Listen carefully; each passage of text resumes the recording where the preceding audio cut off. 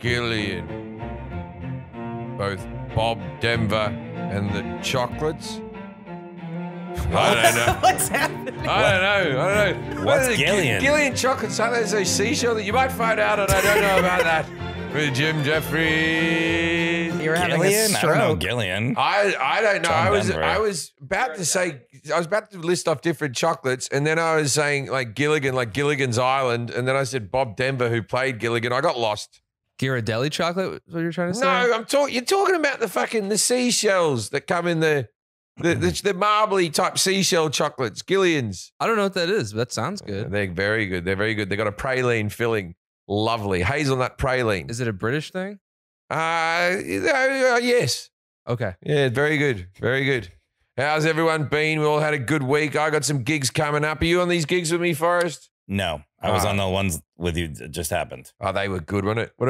Amazing. What about all the women that showed up? So many good-looking girls. I'm saying this so I can sell tickets to boys.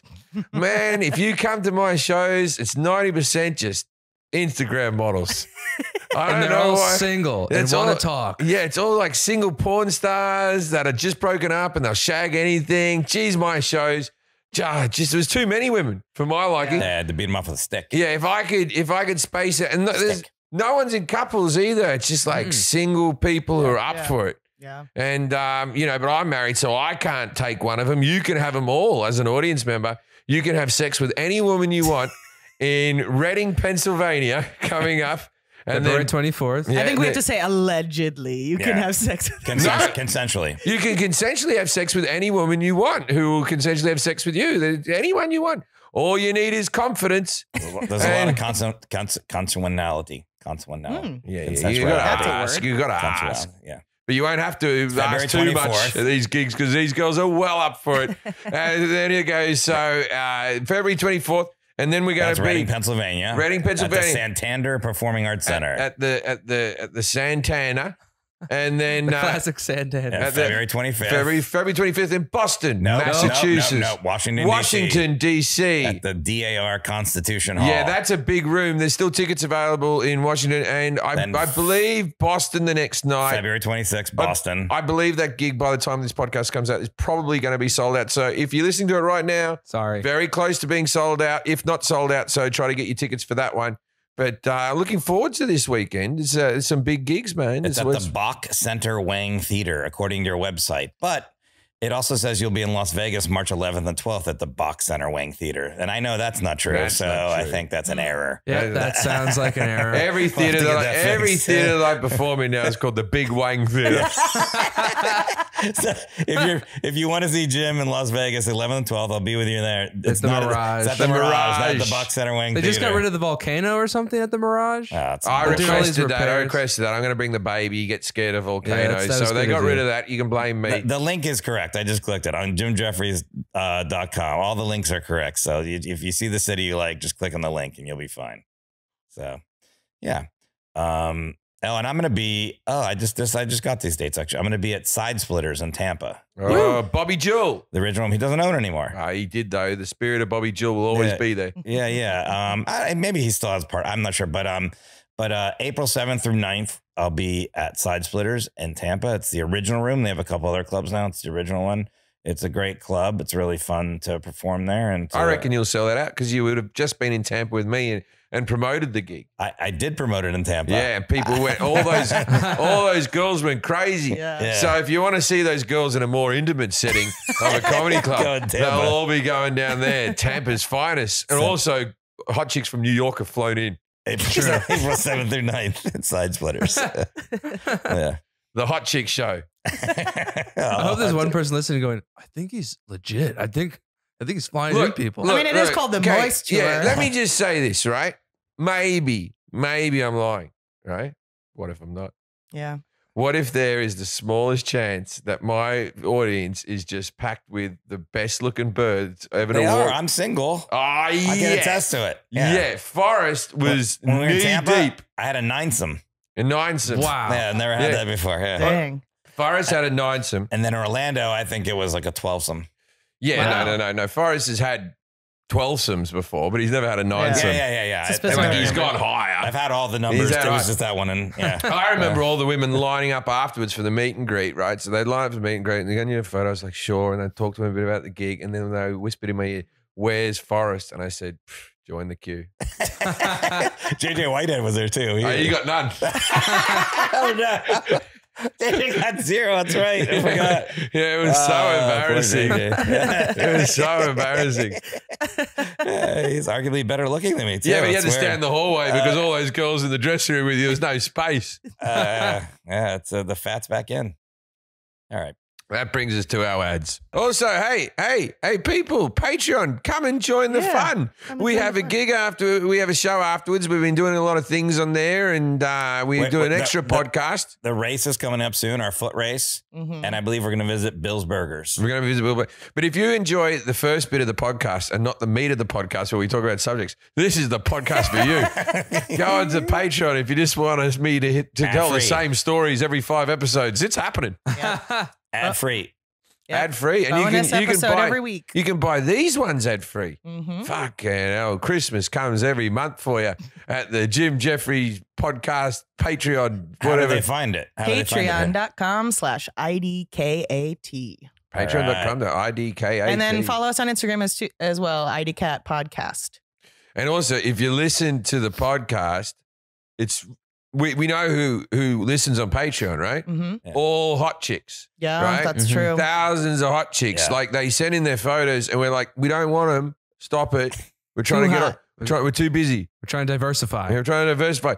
Well, it's different races of hot chicks, but we just need just a couple of ugly blokes. We're short of ugly men Yeah. on the Patreon. Yeah, get in And there. so, I don't think there's a single ugly so man. I'm not saying you're going to meet the girls because you don't meet other people on Patreon. But if you meet a hot chick and you say you're on the Patreon, they will obviously be on the Patreon. You have a conversation starter. Yeah. You Bam. listen to the Patreon? $5, IDCat mate. Patreon? No. Yeah. How can you lose there?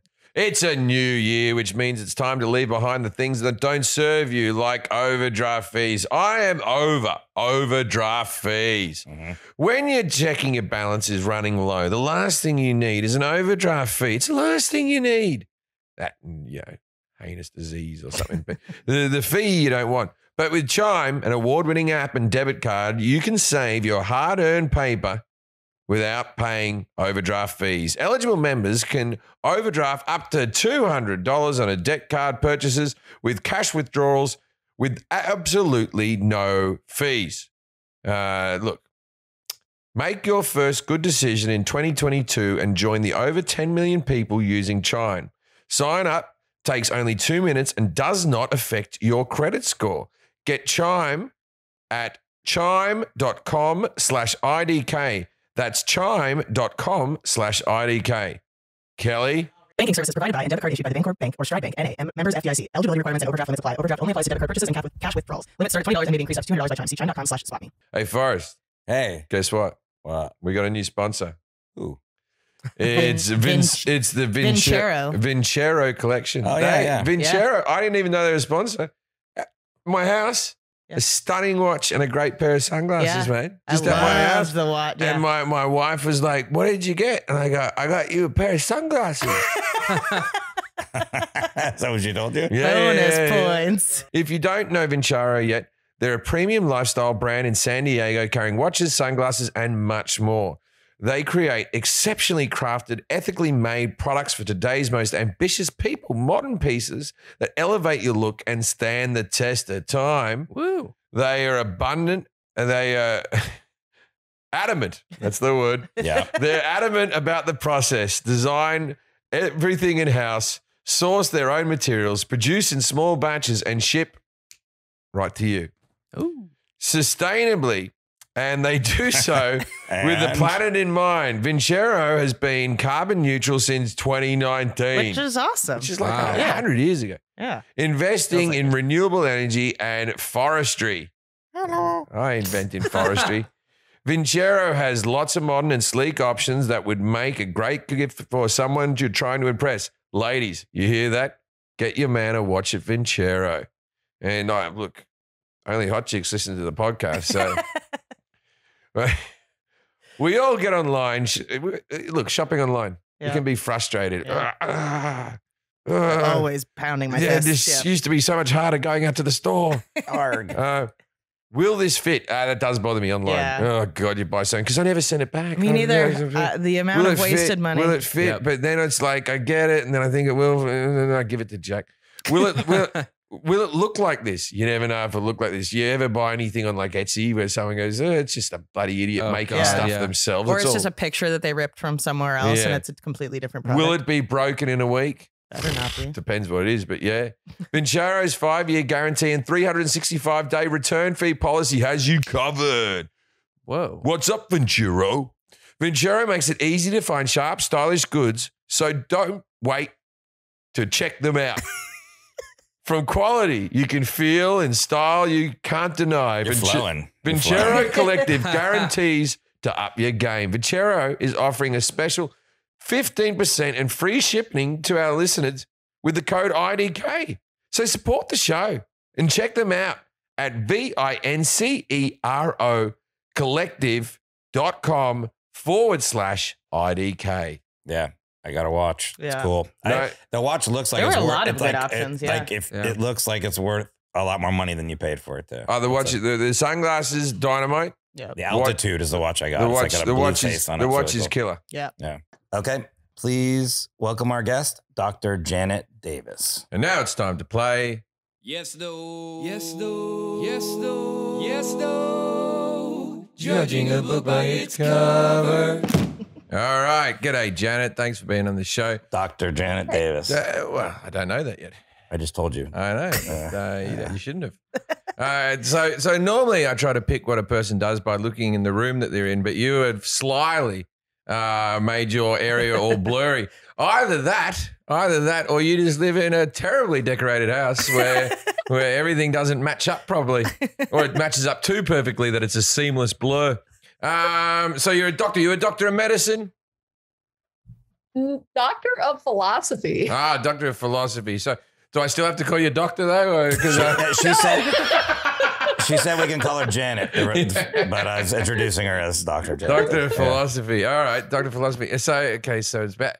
Okay, so I know that this topic there's a documentary on it because Kelly let that slip. Wow, so- now you've got it. Yeah. You figured it out. Well, There's only like 5 or 6 topics that there are I'm documentaries trying to on. think of a documentary about philosophy. If a documentary doesn't air on Netflix, does it exist? It is on Netflix. Then it does exist. All right, so It has nothing to do with philosophy. I know, but that's how I get there. Okay. Everything's got to do with This is the philosophy. process, Everything, Forrest. everything, Sorry. Forrest. Life has to do with I got philosophy. chastised on Instagram because I didn't let you People answer a question. or People something. like me to ramble. My wife got upset with you. She was watching other clips and she went, "Why did Forrest cut you off?" And I go, "Well, that's a big question there, Taste." Yeah, because the question was. You're doing it again, Forrest. The question Anyway, was so- what, and then you went around it. You I didn't know, answer but it. that's what's entertaining. No. All right. So is decided. it a documentary about crime? There's some criminal elements in it. Oh, okay. Is it a documentary about an entertainer? Yes. Are we about to talk about R. Kelly? Yes. Are we? How'd you know? Oh, I think you said it so earnestly. No, Yes. Yeah. Okay, documentary. Is it an entertainer that's still alive? I should preface this by saying multiple entertainers. It's not a specific one. Yes. Oh, is it? I'll give you a hint, Okay. but I don't think you're gonna know this. Luis, right over there. Oh, God. His No, favorite movie. Is it still your favorite movie? Yes. Yeah, his favorite musical movie is about this topic. And it's a bad movie. It's terrible. It's a stupid, dumb movie. But it's his favorite movie. Is it Love Actually? It's a musical? Also a terrible That's movie. classified as a musical. It's got Okay, songs in it. It's all got, right. And it's it is every- a musical now. Yeah, it's in a on the musical. stage. It's musical on the Now, stage. Yeah. I'll give you a hint, and this is still going to throw you off. Hugh Jackman's in it. Oh, Hugh Jackman, the Greatest Showman. Mhm. Oh, I thought you were going to go the other way with Les Mis, but yeah. Oh no, Les Mis. I'm bloody. I know enough about Les Mis. I could give the fucking. I could be the professor. All right, yeah. Actually, I don't know that much. So the subject is I've never seen it. I've never seen it. I've never seen it. No, the subject is the circus. We're talking about the circus. Oh, the circus. Yeah, all right. That's not a documentary about the circus. There's a documentary about the circus. I'll tell you it's this 4 much. hours long. I know that my wife would hate this topic because my wife doesn't like animals being used as entertainment. So she's anti-circus. I have to sneak my son out to the zoo and then be like this, don't tell your stepmother we went to the zoo. Because I think some zoos are good, but that's a different topic. All right. So Dr. Janet Davis is a professor of American Studies and History at the University of Texas at Austin. She regularly serves as humanities consultant. What is wrong? I can't speak today. Yeah, So, and most recently for the award-winning documentary miniseries, The Circus. Fuck. That's in my own head. The Circus. It's called The Circus. I thought that was a documentary about politics. No, there is a different one. documentary about or a docuseries about politics, which aired nationally on PBS in 2018, is now streaming on Netflix worldwide, so you can watch it, Jim. She's the author of The Gospel of Kindness, Animal Welfare, and the Making of Modern America. Also, The Circus Age, Culture and Society Under the American Big Top, and Circus Queen and Tinkerbell, The Life of Tiny Klein. All of those books are available on Amazon or anywhere else that you can buy books. Janet, thanks for being here. How did you get into the circus? Like how'd that happen? Thanks so much, Forrest. Well, kind of circuitously, quite honestly. I was. That's another. What's circuitously mean? like fucking one podcast at a time here, Janet. You can't be bloody using big words like secure. Is that about the circus? Yeah. So I spent a lot of my childhood in Madison, Wisconsin, which is pretty close to Baraboo, Wisconsin, which is a circus mecca. The Ringling Brothers got their start there. Another circus, the Gallmar Brothers, got its start there. So field trips from Madison involved going up to Baraboo and watching circus shows and going to the museum, Circus World Museum. So to me, that was just totally normal. I played a lion tamer in a high school play, Fearless Fanny, the lion tamer. And so circus was always First of all, I have to correct you just here very quickly. Fanny in the rest of the world does not mean bum. It means vagina. I think this is just the name of a person. No, Fearless Vagina is a hell of a stage name. like I used to laugh my ass off when Americans called them fanny packs. That would kill me. Anyway, Fearless Vagina. Go from that point on. Of course. Yeah. So I played Fearless Fanny the Vagina at a high school play. And I also then later on, I was a flight attendant for some years, and you really learn how to travel fast when you work for an airline. So that gave me a sense of what, the circus life is like to some degree. But anyway, the real moment of kind of decision to study the circus came when I was a new student in graduate school, and I was in Chicago at the Museum of Science and Industry. And they had all these weird bodily displays, like, they had pendulums, they had slices of the human body, all this stuff. But they also had an exhibition of circus photographs from the early 20th century. And at the time, I was studying modern India, actually, and colonial pop culture over in India. And so when looking at all these photographs of small towns across America around 1900 or so, on what was called Circus Day, there'd be thousands of people in the streets. There'd be elephants dressed up in howdahs, people from all over the world, animals from all over the world processing in the streets. And I thought, oh my gosh, this looks so much like what I saw going on in my studies in colonial India. And like, what the hell is going on here? What was going on 100 or so years ago that thousands of people would flock into the streets to see this spectacle. And that's what got me started. All right. Ask away, Forrest. I reckon I got what circuitous means still?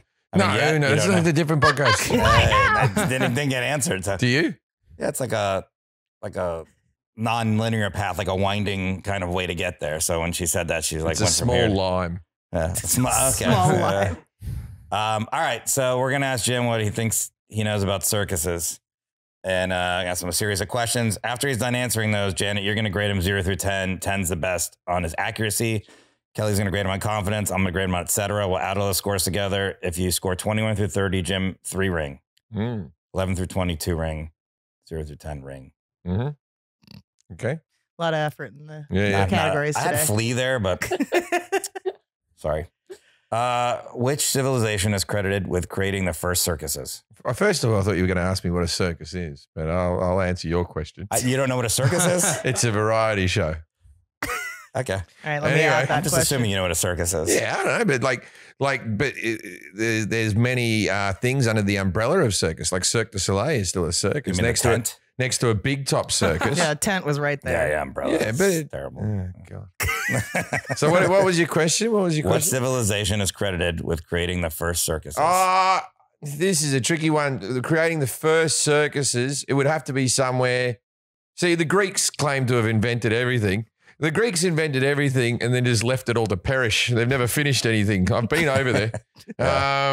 Rundown. But I'll say the Greeks. They would have done it right after the Olympics. And then when was the venues, right? Yeah. They go, well, stop chairs. running people here. We'll put some lines. When was a modern circus created and who created it? Okay, I want to say P.T. Barnum, but I don't know if he was just the best bloke at sort of a self-publicity type of guy. I've seen some movies about him. But so let's say P.T. Barnum. And I want to say the modern circus was created, I'll call it an American invention. Because you might have had... No, when. I'm saying when. 1850s. Okay. And then who is credited with building the first permanent circus building and also inventing the circus ring in 1769? 1760. Okay, so I want to go forward to 1680. For the last answer? Yeah, 1680 for that one. 1680. All right. And Modern circus. and then I'll say P.T. Barnum did the circle. But did he also do the other one? No, he didn't do the other one. The other one was invented by Chris Soleil. Chris Soleil. Okay. So, of the Cirque family. Yeah. Okay. In fact, I might say that the circus was invented in France. That sounds like a thing they'd do with all their fucking mimes more and stuff. Greece, France. And also they're pretty shitty to animals as well, the French with their foie gras and all that type of stuff. I imagine the first show was a French man kicking a pig around a room.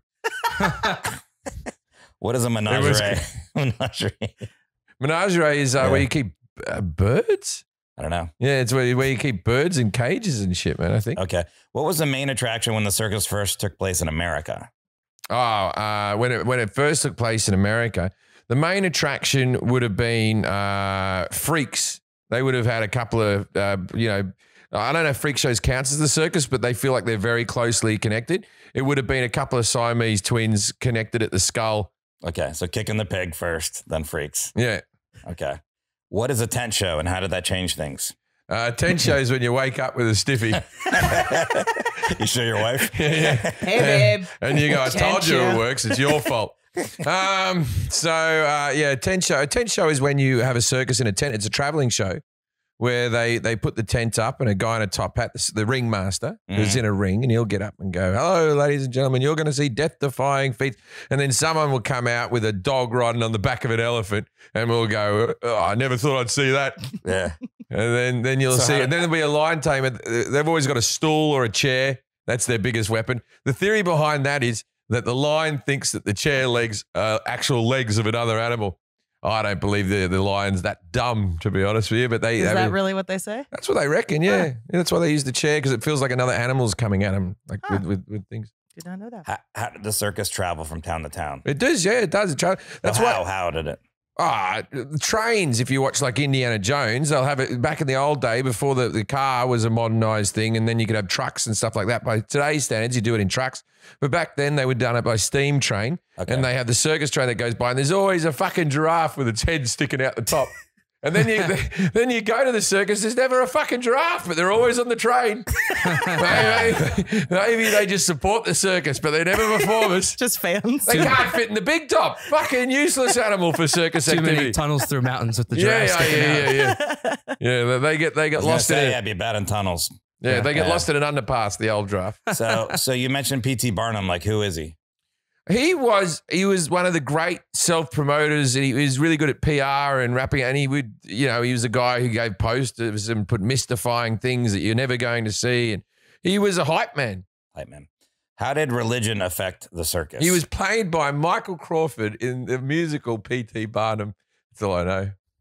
And, well, who did Hugh Jackman play? P.T. Barnum? Yeah, but the original West End musical was Michael Crawford, who played the Phantom, and then, but he was some mothers do have him. He went, "Ooh, Betty," and if you haven't seen the show, you don't know what I'm saying. But No. he was a very talented man. He's also Condor Man. Anyway, if we ever do a podcast on him, I'm all over it. How did religion affect circuses? They would have stopped some of the fun things because pagans always invent something. There would have been pagans.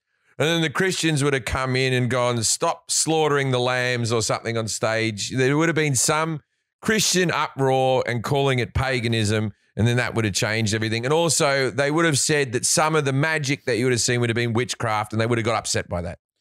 How were women treated in the circus? Too well, if you ask me. Maybe. No, I don't know. I reckon. You think they were like? What do you mean they were all treated the same? Like, Well, I mean, it wasn't circus to circus. It's like they had like a mandate that we put them all in boxes. Like, No, maybe there was. Well, were they treated poorly? Were they like worse than the men? Equal? What do you think? Whenever you ask that question, the answer is poorly. There's never a piece of history, and the women were treated better than the men. And let's get on to the black people. They were treated like kings. No, that's not how it works. Of course, if it's an historical question, the women weren't treated well. So I reckon, okay, what happened was there was a woman, she worked front desk, she sold tickets and all that type of stuff. They kept on shoving her in a box to travel around from town to town. And then that's how they invented the contortionist. Okay. Yeah. On the 12th of November, 1859, what was Jules Leotard the first to do? Forrest, I know you're very old, but we don't call him that anymore. The first to do at Cirque Napoleon in Paris. That's his name again? Leotard? Jules Leotard. In 1859, he was the first person to do this at Cirque Napoleon in Paris. I will say, because to this day, the French are all like really still into tight rope walking. I'll say he's a tightrope walker. Okay. Or trapeze. I'm not going to do that one. This one. Okay. What happened at the Ringling Brothers and Barnum and Bailey Circus at Hartford, Connecticut on July 6, 1944? They had a fight like the Sharks and the Jets, but it was, Dancing and singing? dancing fight, Barnum and Bailey had a fight? all holding lion chairs at each other.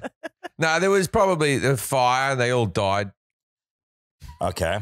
What type of elephant does Ringling Brothers Circus use the most of, Indian or African? I know about the difference between the two elephants. I'm trying to think what. Yeah, we did a whole episode on elephants. Yeah, I'm going to say they use African elephants. Okay, and then... Oh, they probably use the smaller ones for travel. I'm going to go Indian. Okay, Jumbo. Famous elephant, right? Yeah. He's an elephant, right? Yeah. His name's fucking Jumbo, folks. Jumbo was only 40 inches tall at the shoulders when he was discovered in French Sudan, Africa in 1861. So you want to change your last answer? So why was he African elephants. Why was he named Jumbo? He's fucking massive, wasn't he? He was but only 40 inches It's only tall, 40 wasn't inches tall. Oh, okay. It's like the same thing as when you call a fat person tiny. Nickname. Okay. I think that's a real answer, Kelly. What are you laughing for? it's just I don't know if I can say this word. What is a funambulance? Funambulist. A fun ambulance? Funambulist. It's when you overdose on drugs, but then you feel good before you get to the hospital. A funambulist? I think that's right. You sweat it out and you go, I don't need the hospital anymore. Take me back to the party. I should have put this question Fun up ambulance. there. This question was out of order. Sorry. What beverage was Jumbo sometimes allowed to drink 1 to 2 gallons of for health concerns? Like, I guess they were worried about him, so he only... Baja Blast. No, for gallons. What beverage? Gallons? Yeah, he was allowed to drink it 1 or 2 gallons. Why they only let him drink, right? Because of health concerns. They didn't let him drink more of this. Oh, so it's not like milk or water or Coca-Cola. Coca-Cola, okay. Oh, no, wait a minute. Dogs don't drink Coca-Cola. Well, no, but Jumbo's an elephant. Yeah, I know, but like dogs fucking eat everything. I assume that no animal likes Coca-Cola except for us. For health, I'm going to say orange juice. Okay. No, Coca-Cola, fuck it. I'm moving that one there. There. Okay. When was Ringling Brothers Circus created, and how many of the brothers were included in this creation? Ringling, three brothers. They were created in the 1920s. Everything. All I know is during the Depression, there was some people who did entertainment, vaudeville and all that type of bullshit around then. And I reckon that would have been when. There you go. Okay. Couple more questions and we'll get to Janet here. Why was the circus originally considered adult entertainment and how did they change to appeal to be appropriate for children? Because Jumbo used to fuck.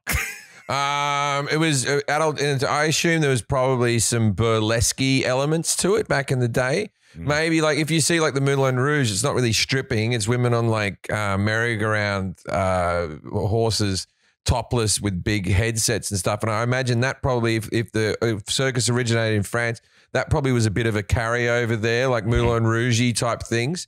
And then people were like, you know what would be good is if we could sell this show to the whole family because adults are bored out of their mind. So they went, what we'll do is bring in a monkey, slap a fucking hat on it and put it on an elephant. You got yourself a show. Okay. When did Clown College start? What, for me? No, Clown College. I didn't know there was a Clown College. The University of Phoenix. No, okay, so Clown College would have started in the 1950s. And it would have been people who came back from the war and they were super happy. And so they decided to, go to Clown College. I think there's isn't one in Florida, or isn't there? I know someone's going to one in Florida. Being a clown is a weird fucking personal endeavor. Like, fuck John Wayne Gacy and all that type of stuff. Like, he was bad for other reasons. But, like, we had a clown that used to come to my birthdays and when I was a little... Like, invited? Yeah. Like, he's a neighbor who's a clown. He just loved parties. No, it was me 35th. And, I remember that one. No, there was this clown that used to come to my birthdays. He was called Coco the Clown. And he used to come along and I hope Coco had kids or a family or something like that. Because if he was just a single bloke carrying on the way he was no good. But do you remember when we did that comedy festival in like Grand Rapids and the guy that was our driver was a part-time fire safety clown? Do you remember that guy? What? And his name was Flamo. I have his card somewhere still. I have to find he was a fire safety clown. It's like, is it one of the things? Is there like a Jedi council for clowns where they all sit there and they'll have a panel and they decide whether someone's a clown and they go, is this person a clown? Honk, honk. Council, good, Jack. Jack's killing it today. But I feel like anyone can be a clown. I like a clown that goes all the way. You got to have the big shoes. Got to have the wig, got to have the nose. You got to have a flower that sprays water. Wait, what clowns aren't going all the way? Oh, you'll see some that are just putting on a hat and they're just like ass clowns. Yeah, those hobo outfits, and there's just a little bit of makeup. They're no good. Put the effort in, your clown. All right, here let's do 3 more questions, and we'll go. All right, who was responsible for the greatest show on earth tagline? P.T. Barnum. What toy company bought the circus in 1971? 1971 bought the circus. I would say Mattel. And then what did Ringling Brothers and Barnum and Bailey eliminate from their shows starting in 2016? Ringling Worm. No, what was the year? I'll answer it properly. 2016, they eliminated this from their show. Oh, bestiality. It was turning the kids off. Oh, that was serious. Okay. How does this affect Come and watch this chip get fucked. More fucked than anyone has ever been fucked since the dawn of time. They eliminated it from the show. They just wheeled out. He's not a baboon. His ass is just raw. Eliminated it. They eliminated 2016. They eliminated in 2016. Yeah. The bit where the song "Aren't the Germans Fun People?" The anthem of the circus. I don't remember that at all. Because the First World War had just ended, and they were like, "They're not fun people." We're going to go out on a limb and say that song's not appropriate anymore. We've done our own research. Aren't the Germans fun? Aren't the Germans fun? It went along like that. Follow-up question: how did this affect ticket sales? Yes, because there was a lot of German support. Okay, Janet, how you doing? I'm okay. Yeah, Janet, I'm not disappointed that I don't know any of these facts. I'm disappointed that you know them. Really, like you spent a lot of time on this, Janet. Bloody hell. How did Jim do? 0 through 10. 10's the best on his knowledge of the circus. Well, I'm going to need to count. I'm going to say estimating from my notes here, about a 50%. All right. A 5. Wow. A 5. I'm surprised by that. Yeah. Very surprised. Yeah. 5. Okay. Yeah. Kelly, how do you do in confidence? -3. Wow. That's might be his worst confidence. I thought I was very confident. Yeah. Well, I don't know. You wait. You know the German answer already? Yeah, When she pulls out the German song. I know. Well, yeah, I learned it on the recorder last night. Yeah. So I'm gonna Anyone play at it. home, Google it now before it happens. I'm right. All right, so we're up to 2. I'm going to give you 0 and etc. That means you're a flea. I changed it to flea. Oh, yeah. Flea circuses, they were bullshit, weren't they? Flea circuses. All you do is you have like a little swing and then you have a little bit of wire and you go, there they are on the swing. Wait, Yeah. a flea circus? That's a real thing? Yeah, you go, it's a little tiny, like it's this big, and people go, oh, look, I got a flea circus. Then you have like little bits of dental floss where you pull like the swing and you make the seesaw go up and down by itself, and you act like there's fleas in there. You go, look at what's going on, look at the fleas, look what they're up to. So, Janet, we're going to go back through these questions here now with Jim. The first question was, which civilization is credited with creating the first circuses? Jim said Greeks, then changed it to France, and he said the guy kicked the pig around. How do you do? Yeah, well, he was closer on his first answer with the Greeks. It's the Romans. And it's not even really the actual circus entertainment. It's the circular ring and the structure that held the entertainment. So the Circus Maximus. So you're talking like gladiators were counted as the circus? Yeah, that's they not called it a circus. Circus They called Maximus. it- Yeah, Circus I know, Maximus. but it's not a circus. No, you're right. It's like calling boxing the squarest. You know what I mean? Because it's in a square, Yeah. even though they That's call it a probably ring, which that's always confusing. Yeah, That is a Yeah. really good point, actually. Jack's like, it is. Yeah. We're going to lose Jack for a few days. He's going to go off into the woods and really think about things. Yeah. So it's really a reference to the structure. It's actually not even called a circus for its content, really, until the late 1700s. So a lot of time passes, but a building that has a circular ring in it. So what was the first year again? What was the first year? So Well, ancient Rome. I mean, so back in ancient Rome, I don't know the. Yeah, we didn't ask the exact year. date. So the next one was, when was a modern circus created? And Jim said, although the Roman one would have had lines. 1680s. 1680s. Your score's set in stone. You can't change it. Still- Jim said 1680s. Still contribute to the conversation. He said Nope, you're done. Chris Soleil. He said Chris Soleil invented the modern circus in 1680s in America. How do you do there? That one he really did badly on. You either yeah, know that it or one- you don't. It's not one you can just sort of guess the name. right. It's like Yeah. my chances of getting it right with not knowing it were pretty slim. Yeah, it is pretty specialized. Yeah, so this is the first. The modern circus was created in 1768. So this is it was created in England. An English cavalry officer veteran named Philip Astley. He was a veteran of the 7 Years' War, and he came back from war and decided to open a riding school. So he taught trick riding. And then in the afternoons, and it was an open air in a ring. And he would have these other kinds of entertainment. So when you were talking about, well, what is a circus? You were onto something with the variety show element of it, because it's a multi-act entertainment that occurs in a ring and it's encircled by an audience. And so that is what Philip Astley does in 1768. And then the next year, he actually moves his operation into a building. And the thing that's, I think, really important here is that he figured out that a person who is dancing on top of a horse that's cantering, that diameter of that ring has to be about 42 feet for all of that to occur. So the physics of the horse is how the circus originally, the modern circus was created. So you're saying the stage would have been a lot smaller if they were dancing on the back of dogs. There you go. All right. If dogs had been the animal, So You're right. the pig kicking routine was in a small space, was it? that's right.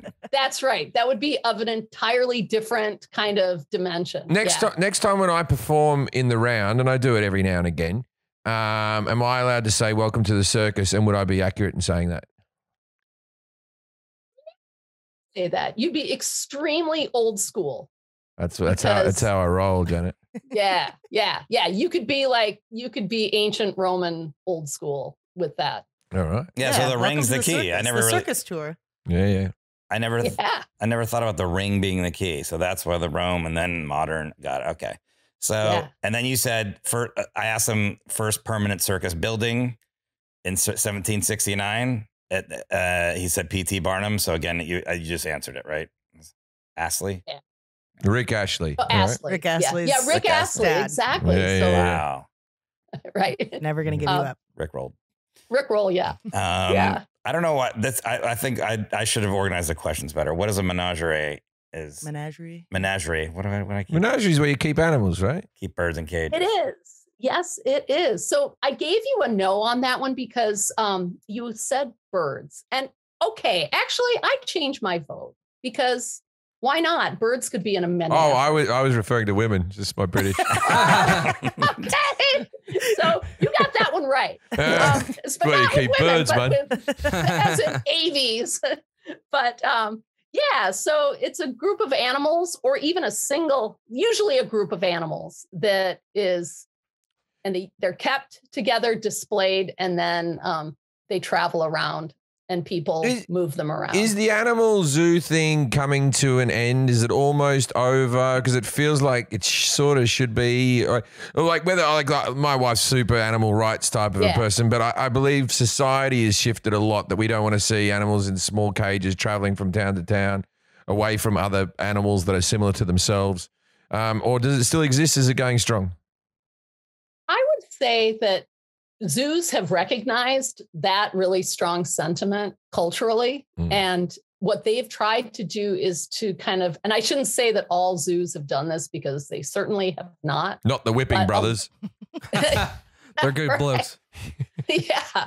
But a lot of zoos are trying to create more like larger spaces for animals and spaces where you're not necessarily going to be seeing them in close proximity all the time. Like they have places to hide and to retreat if they need to. And they also, and this may be something borrowed from someone like P.T. Barnum a little bit, but promotionally, they market themselves as being like, we care about conservation. So we're actually on the cusp, the cutting edge of species preservation by what we're doing. Now, a lot of people would totally disagree with that. A lot of people would say, look, this is just captivity, basically. Do you know about the Moscow Circus? It used to tour Australia a lot. So I know that there is, so there's a little Moscow circus, and then there is like the big state circus of Russia. Oh no, there's a touring circus. This is just my fans. I'm doing this one. In Australia? No. You'll know in a second. Do you know of an elephant called Gunter? I have heard of Gunter. Yes, you have heard of Gunter. Gunter was around in the late 80s, early 90s, and the circus master used to get in front of Gunter and go, up, Gunter, up, and the elephant used to rise into his legs. Can you confirm that that's a real elephant? All right. I don't know. No, you've heard of Gunter. You've heard of Gunter. It was the nickname. Jim has a bit that he used to do. There you go. You can. We went and saw the Moscow Circus when I was a kid, and there was an elephant called Gunter, and it was the big star of the show. I think Gunter was even on the poster. Like you get to see Gunter, and Gunter could do tricks. And we go up, Gunter, up. My mother was she was a large-ish type of woman, and me and my brothers used to call her Gunter from that moment on. And so that was our nickname for her. And so it's a running joke through my whole thing. I still refer to her as Gunter now, and she's passed away for 3 years. But anyway, just wanted to confirm that I wasn't bullshitting to the audience. There was an elephant called Gunter. No, you were correctly bullying your mother. Yes, we were probably doing. Okay. What was the main attraction when the circus first took place in America? Jim said freaks, Siamese twins, connected at the skull. It's connected at the skull. Herman and Sherman. And the real freaky thing was they were women and they had boys' names. Confused everyone. Back in the day, you couldn't do that. So at this point in the quiz, I was really pessimistic because things weren't going all that well. But this is when you bring up freaks, Janet, I'm on it. All right. Well, there's going to be a lot of time to talk about freaks. Yeah. They are a big part of the circus. But at this point, they really weren't part of the show, not in the way that they become later on. And the thing is that at the very beginning of the circus in America, the very first circus performance happens in Philadelphia early April 1793. Watch me break this bell. Yeah. Basically.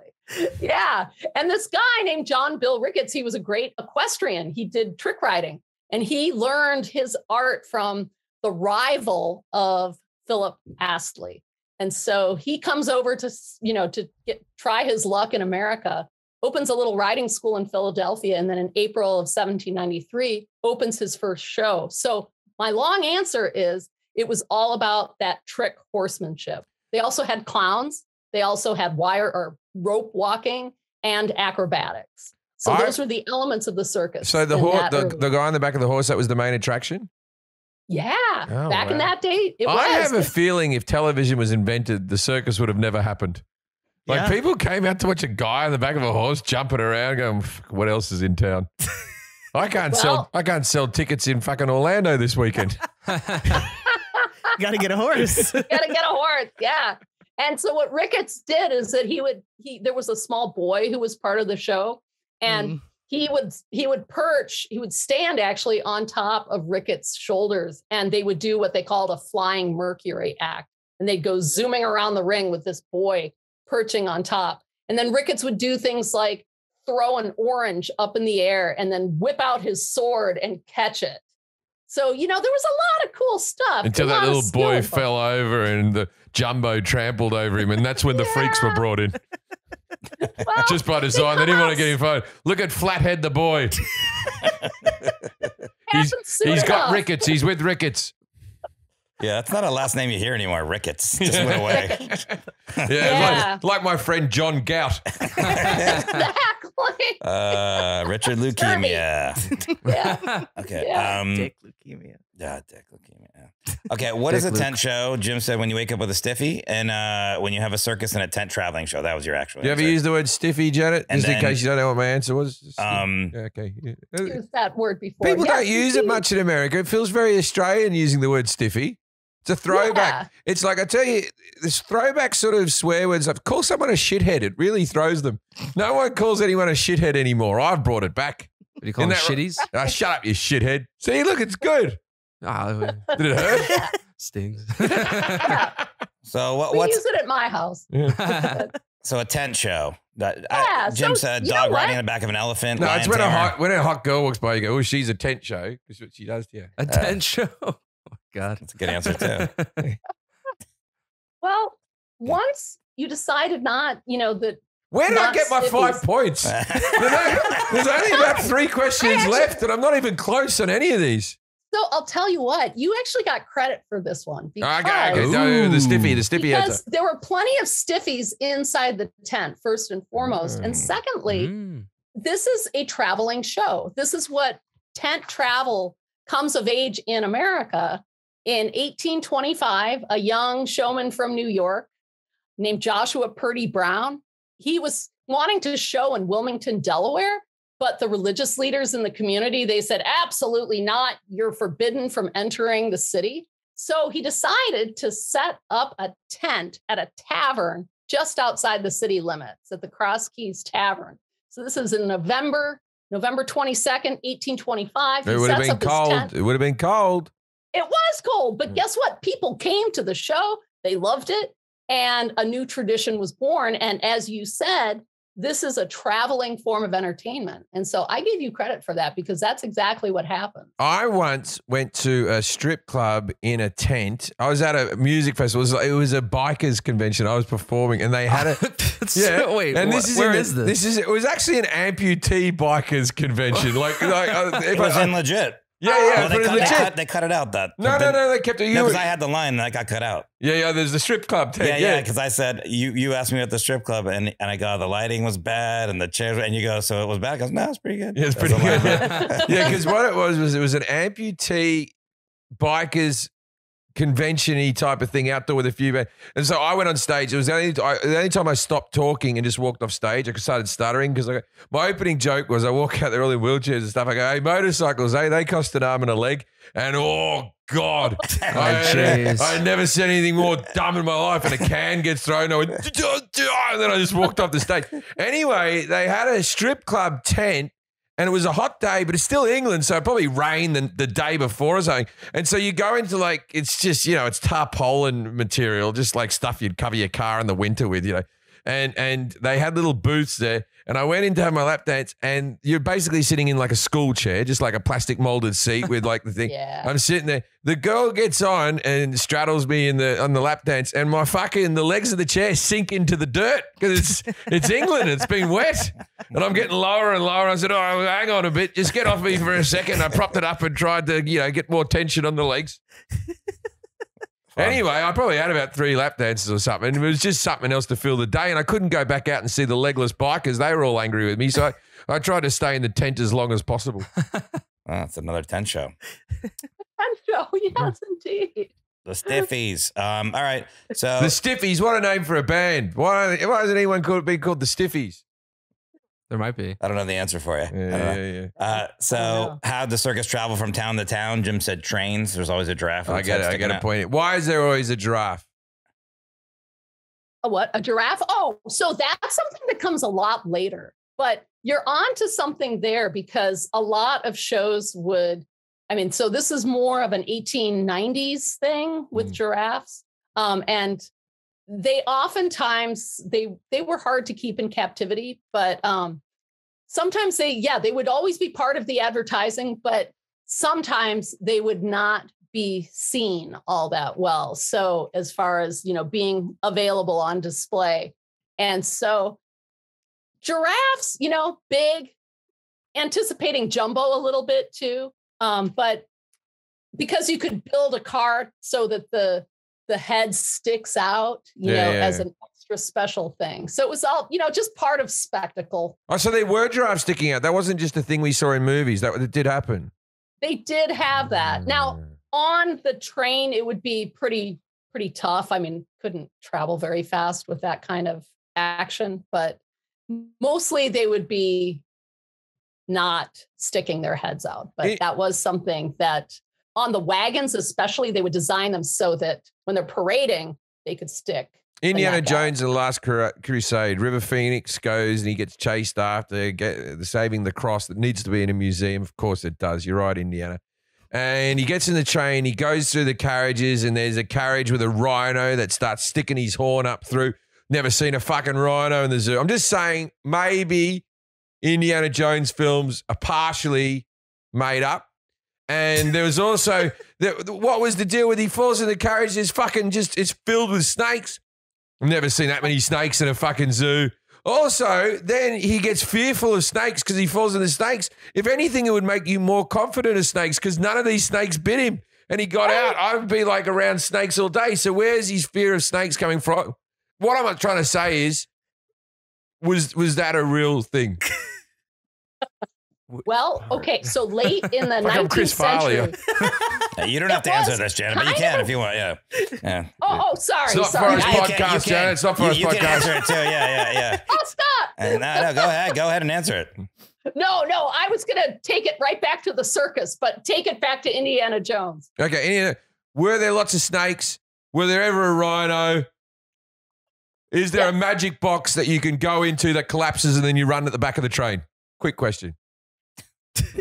I don't know about the magic box. No. I'm going to say no to the magic box, but I'm going to say yes to the snakes and yes to the rhino, because in the later 19th century, a lot of these circuses were basically taking part in the process of colonization in Africa and in Asia. And a lot of shows were importing animals that were part of these, imperial exercises and explorers who were cataloging different animals. Yeah, you probably would have had snake charmers. Yeah, but not with 200 snakes. You just have his one snake that he'd bring in a basket. I don't know. Not my charmer. No, that's right. There would just be a single snake usually. And the thing is, snake charming was not a skilled job at the circus. So a lot of the show managers' wives would, step in and be snake charmers on the show. That's what they call me. So I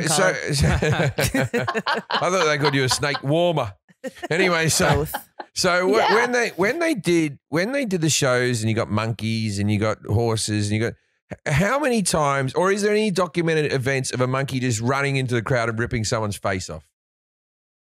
Or something similar, a rhino going fucking someone up or something like that? Yeah. So elephants sometimes ran amok if they sometimes would be suffering from illnesses or just psychologically had enough of it.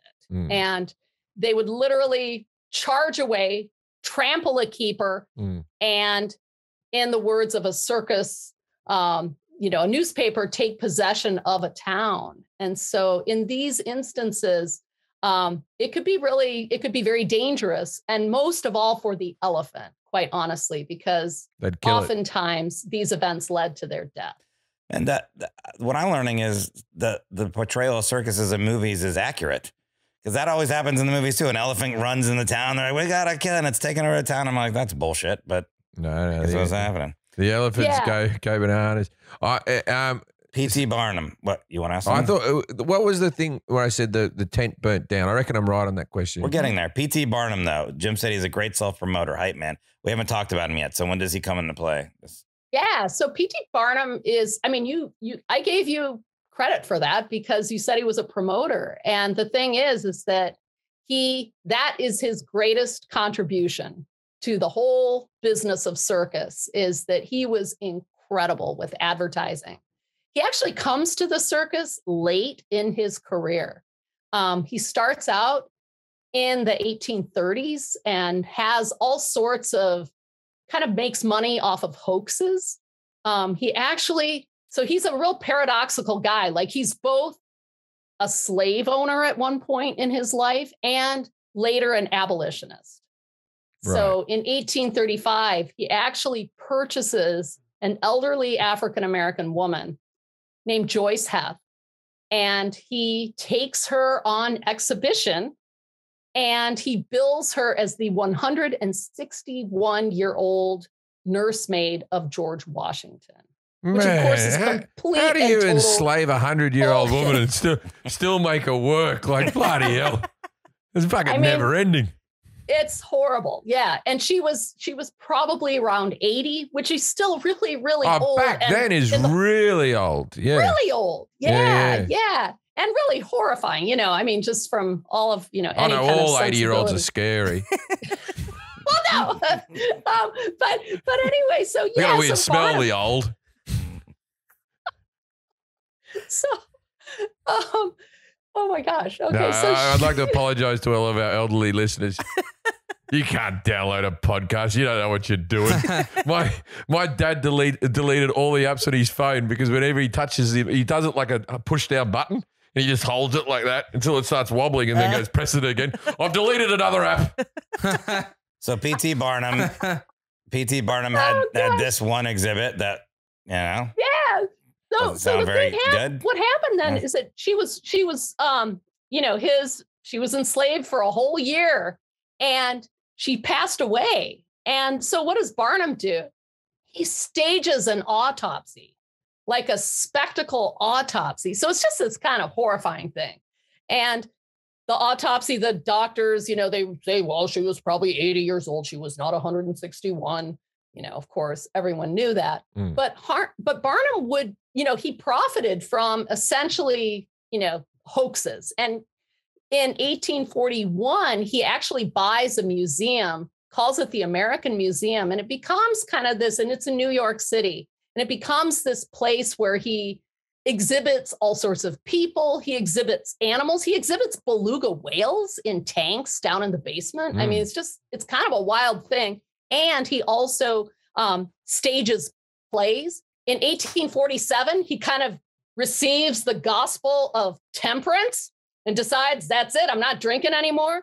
And then there's temperance plays at the American Museum. And so, he's also putting huge banners on the sides of the building.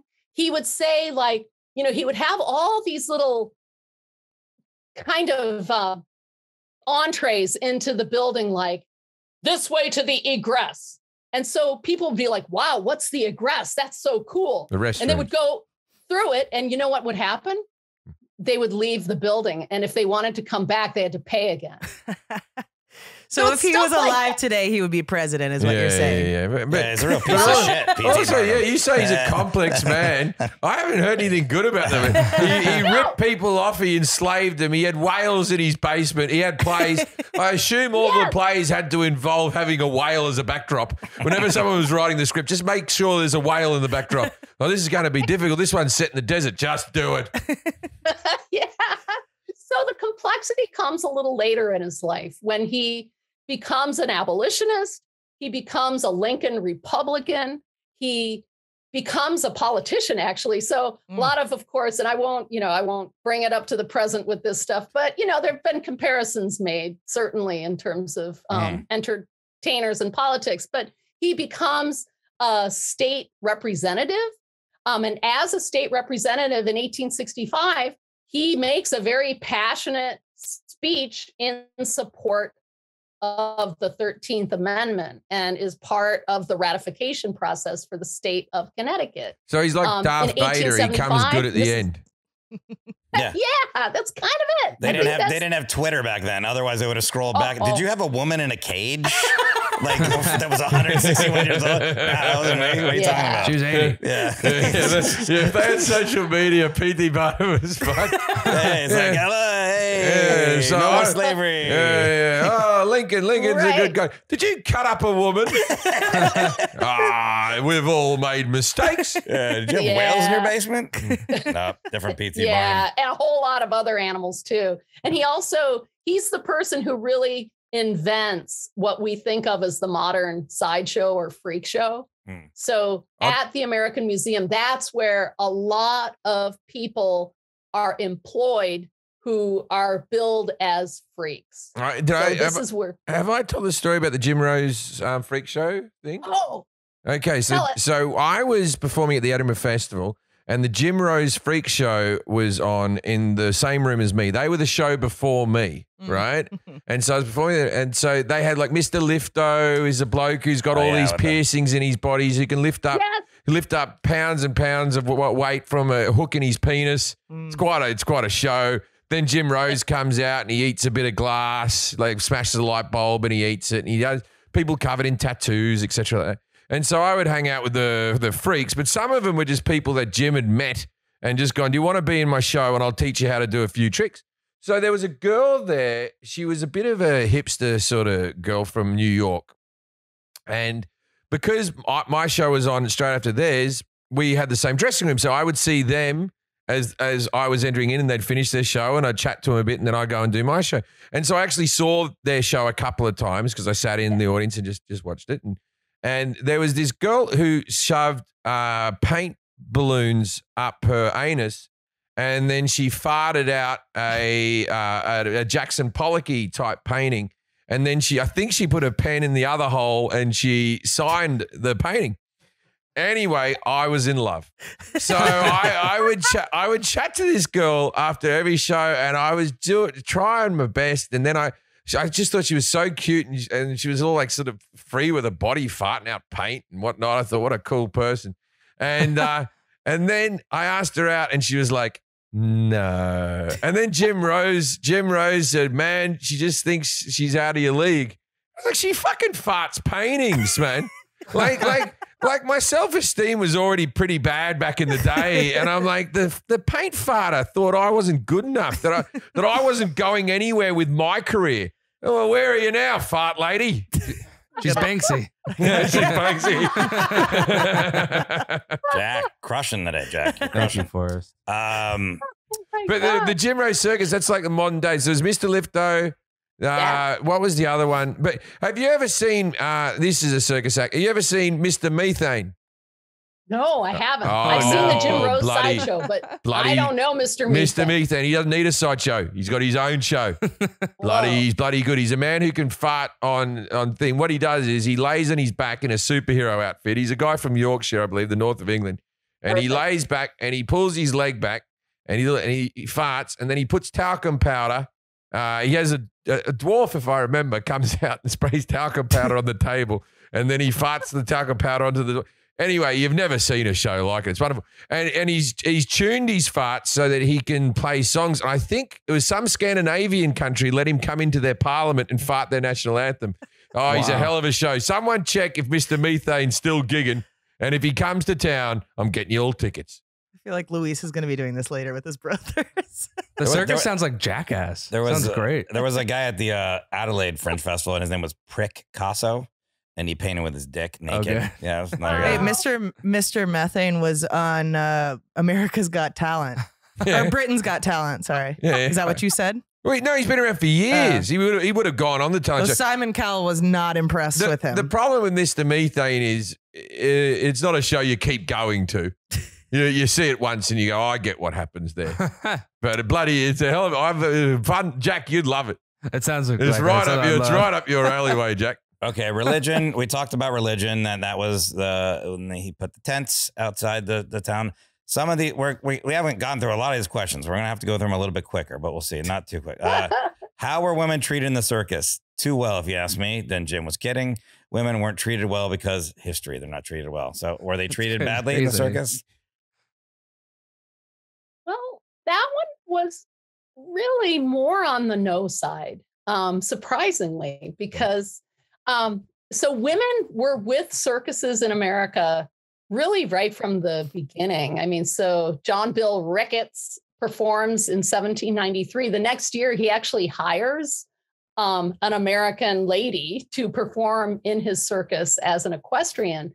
And women remain in the shows really subsequently. But the thing that happens is that with the Second Great Awakening, this kind of era of religious fervor in America, Protestant revival, camp meetings, and intense too, actually, this kind of, religiosity leads to some places saying, no, we are not letting the circus come to town because there are women who are displaying their bodies for pay.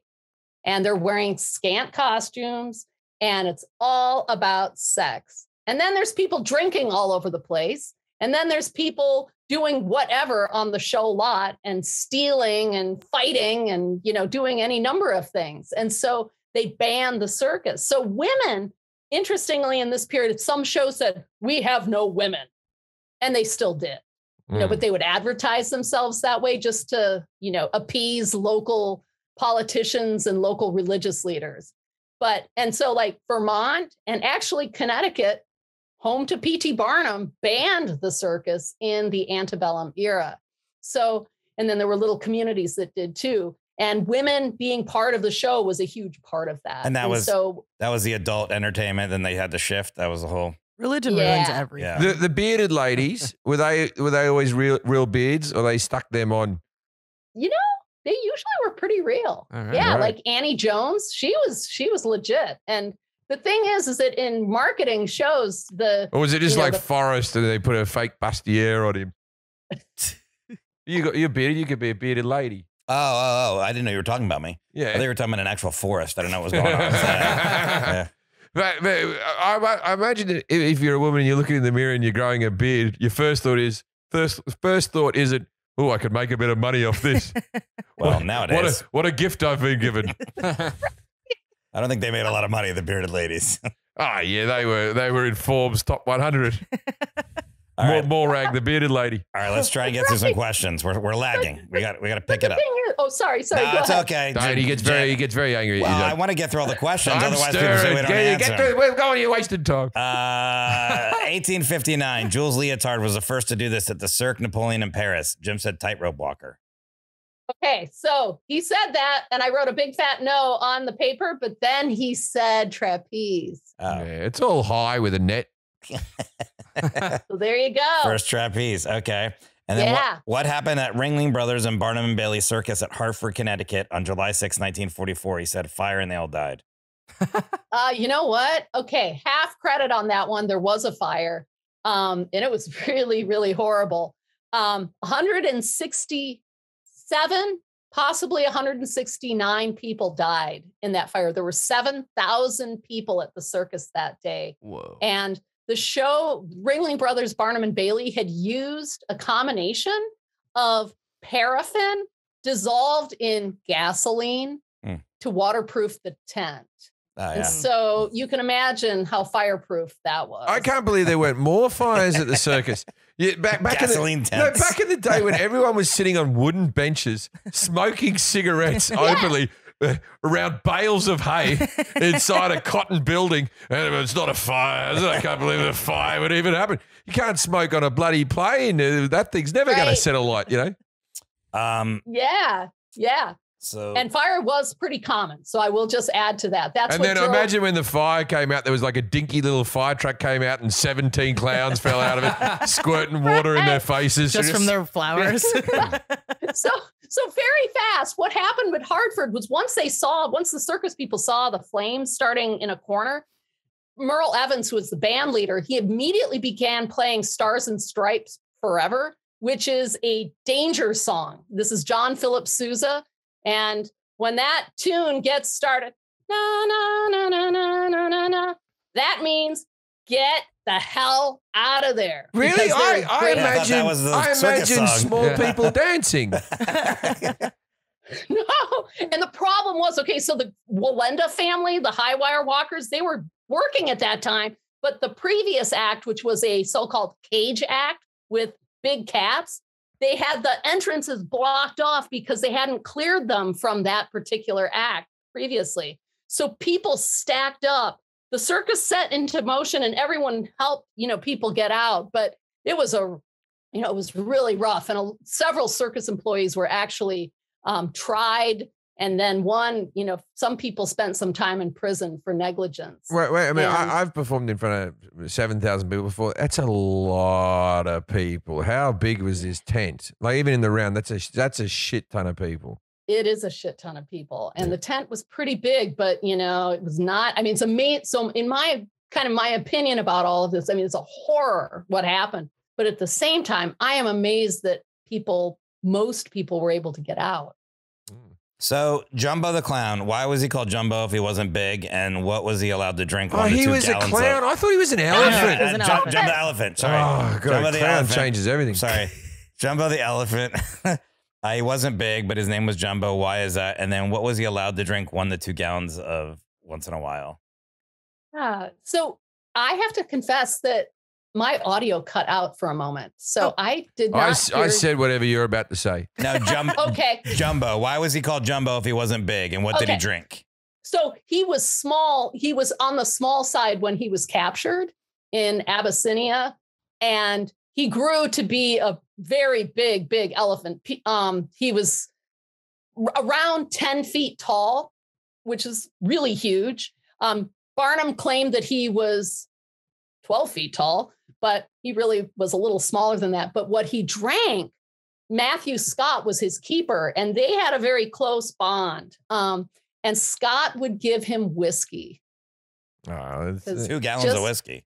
Gallons of whiskey. Yeah, but if you want to, we remember that So- alcohol episode. That's how much people were drinking in a day back that's then. true. That's true, yeah. true. Oh my gosh. So Yes. so he was called Jumbo when he was small, but that meant something else. And then so when he got big, then his name was Jumbo, but now that's why we think the word jumbo means big because of this elephant. Oh, that's where the word jumbo came Yeah. from. Yeah, Yeah. it totally is. Yeah. I hear that's that. it. I hear that Shamu the whale, when it was small, was called Shamiao. Schmear? It comes from the Swahili word Because jumbe. moo is. Yeah. Oh. Yeah. Jumbe, which means chief. I don't know. So the reason Yeah. we think jumbo means big is because of this elephant. Yep. Ah, okay. Exactly. Yeah. Yeah, but I would have thought And the same thing you said. Yeah, it's big. So Yeah, yeah. big. He's big jumbo. Okay. Makes perfect sense. Yeah, makes perfect sense. Jumbo But that's right. And when he came to the United States from the London Zoological Garden, where he had been kept for a long time, it was a huge sensation. I mean, there were people lining New York City in the harbor to see him as he got off this ship, Right. after a long voyage. Get the telly, Um, man. Fucking hell. They Well, were they didn't waiting. have it yet. I hear there's a big elephant coming. Blah, blah, blah. I'm going to get drunk on whiskey and stand on the shore. Yeah. Well, so that's the thing. Like, and to see the elephant is kind of a lexicon, it's a phrase in American language about that awe of seeing an elephant for the first time. And it became a synonym for going into battle. Then why did no one And want to talk about him when they're in the room? Yeah. Did you like that one for us? Thanks for being here, Janet. Okay. Anytime. I thought that was a solid joke. You're all not fucking giving me the love I deserve. That was a great joke. I was just being funny. Just trying to, make entertainment. Don't talk What is about a funambulist?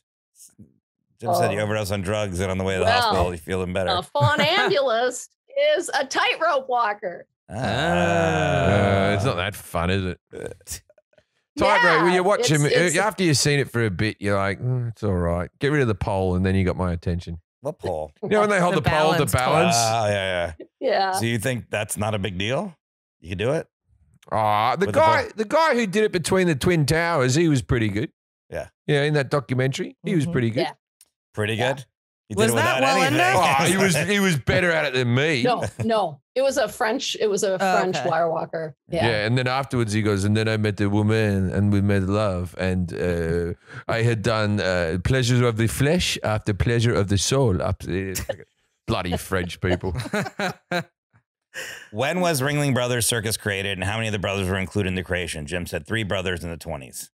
So the Ringling Brothers, they created their circus in 1884, and there were 5 of them. There were 7 brothers total, and then a sister, but 5 were involved in the creation of their show. Like the Jacksons.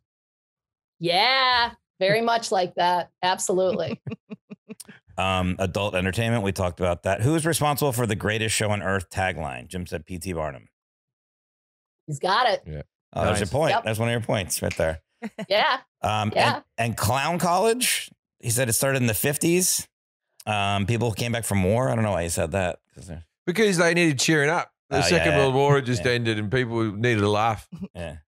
Wrong? Yeah. So 1968 was when Clown College was created. What was the first clown? Was it an accident? Was it just like a person who just did their makeup really shitty and had lost a lot of weight so their clothes looked ill-fitting?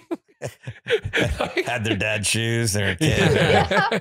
Well, so clowning is tied to the history of, court jesters and them with this pantomime and all that. So, yeah, they've been around for a long time. And one of the places that they did a lot of work, and actually a lot of circus performers who joined the shows back in the very, very early modern Europe era, they would work at these seasonal fairs.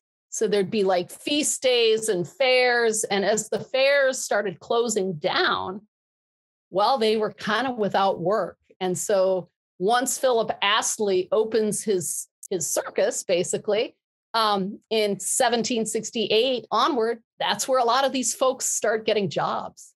Me and Forrest really are modern day court jesters. That's what we do for a living. I often think about this, but I have thought about this. If I was back in the day, I don't know if I would have been a good court. I know Forrest wouldn't have been too low key. Forrest would come out and No, but I'm fat. You just throw stuff at me. Oh, yeah. That's one of those. Yeah, you would have been a good guy in a dunk tank. Yeah, But you would have come out, the king's unhappy. Yeah. He's like, neither am I. Turkey legs, am I right? Tell the king, join the club. Okay. What toy company bought the circus in 1971? Jim said Mattel. Correct. Nice. Oh, you got another point. Guess. All right. Yeah. And then here near the end, we're talking about this is what did Ringling Brothers and Barnum and Bailey eliminate from their show starting in 2016? Jim said, aren't the Germans fun people song? Did it affect ticket sales? Yes, a lot of German support. Was it 2016? Yeah, I said I thought you were saying 1916. No, I said 2016. I changed my answer. Animals. I got rid of animals. All the animals? Yeah. What happened in 2016? Well, okay. What you just said is very close to the mark. They got rid of their elephants. Yeah. They retired all the elephants. Did they retire them? Or did they? Well, okay. So what they did, send them off to a paddock where they can run around happy with other elephants. They went to go buy so cigarettes. there was a very nice facility down in Florida where they kept them. Called Joe Exotic Zoo. No, it's the other one. What's her name? Who's the other one? She was in Florida. Oh, right. Carol Baskin. Carol Baskin. That bitch, Carol Baskin. She's got all the elephants. Well, so they went to this place that was owned by the circus. And then once the Feld family decided to shut down the circus in 2017. Then they dissolved it and sold all the elephants. Do you consider Cirque du Soleil to be a circus? Because that's not always in the circle though. Like some of the Love Show is, but the other ones are on a stage and all that type of stuff. You know what I mean? Yeah, I totally do. I mean, I'm pretty ecumenical about what a circus is, because I think that like if there's stage show elements and it's a multi-act show, I'm fine calling it a circus. And I think Cirque du Soleil is definitely a circus. What's the greatest circus you've ever seen? Oh my gosh. Probably, I mean, for sheer skill, I would have to say that some of those Cirque performers are pretty amazing. They're amazing. They're amazing. And you know what? Whenever I look at Cirque du Soleil and they're all swinging around, they're holding onto each other. Let's be honest. They're all athletes. They're all Russian gymnasts and stuff like that. Yeah. They're all young. They're all fucking each other. At one stage or another, they're all fucking each other. And then you're responsible for not dropping this person? like she's off fucking that acrobat. She was your girlfriend a week ago, and you're like, it just seems like, of course there's got to be I'll catch you, Mandy. That's all I think. I think that that person might hate that person. That person might, it seems or you might get moved to a different show. You might think, I'm in a good show here. This show will never end. The Michael Jackson Cirque du Soleil show. And then finally, Leaving Neverland comes on. You're like, oh, God, I'm trying to get over that Beatles love thing. Till we find out what Paul McCartney really did. If you were in the circus today, what would your act be? I'd be that guy at Cirque du Soleil who goes around and bothers people as they're trying to get in their seats. You know that? Yeah, but he sort of comes in and he goes, and then he just gets a bit of confetti and chucks it in someone's face. And then he just walks off like a drunk. I do that anyway. Forrest, what would your act be? A tight wire. Mm-hmm. Oh yeah, yeah. I'd like to see him swinging around and a thing, a human wrecking ball. That's all. Well, you're gonna have to pay a lot of money. It up. It's Vegas. He's only doing one show and that's over. Here comes the wrecking ball, and they stack up like a lot of cardboard boxes, and Forrest bashes through them, and they go, "Let's see if you can do tires." Bang. I would do that if I had like a suit too. I'd do it. Yeah. Dressed as the Kool-Aid Man. All right, let's write that up. What would you do, Kelly? I can do the human pretzel. I'd just do that in the middle of the stage. What's the human pretzel? Where you put your legs behind, like you can put them behind your head and connect them. Contortionist. Yeah, that's what she calls it. Is there music or something with that? No. Well, just moaning. Normally Barry White's in the background. Barry White, I went and saw him in concert. But he was the godfather. I love him. He was sweating so fucking hard. He came out and sat in a stool the whole time, and then like, let's talk about making love. And I was like, fucking hell, dude, you'll be lucky to make it off the stage. Did eliminating elephants from the circus affect the ticket sales, though? It did. So the thing is, there still was a very sizable contingent of circus fans who wanted them there. So it definitely did. In modern day. To this day, there's people who are like, I'm not going anymore. They don't have the elephants.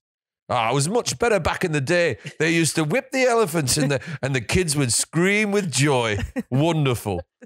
Why is it that accent? Because whenever I talk about miserable people, I do Northern England. I do that with my son now. I just go like this. I go, I always talk to him in a Northern accent like he's meant to be, like he's 5 months old. So I always go, Charlie, it's your father. By your age, I was working down mine, not sitting around here dribbling on myself like you. I was contributing. My wife hates when I do that because she goes, that'll seep into him. Don't listen to your mother. She's never loved you. She's never loved anything but herself. I do that all day. He's just a bastard character I do in the house, but I hide it with this accent so it's not me. It's cute when you do. Well, now this is a part of our show called Dinner Party Facts. We ask our expert to give us a fact that's obscure, interesting, that our listeners or viewers can use to impress people at a dinner party or a bar or wherever. Yeah. I feel like Forrest hasn't been invited to a dinner party in a while and he's feeling a bit bad.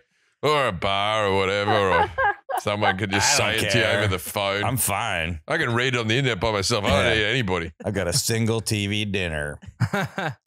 Green Chef. All right, go. What do you got, Janet? Okay, I really struggled with this one because I have so many little factoids that I love so much. However, I'm going to say that Tinkerbell at Disneyland, she was a burlesque dancer as a live performer. This is Tiny Klein. She hung by her teeth at the circus, but before that, she worked in burlesque joints.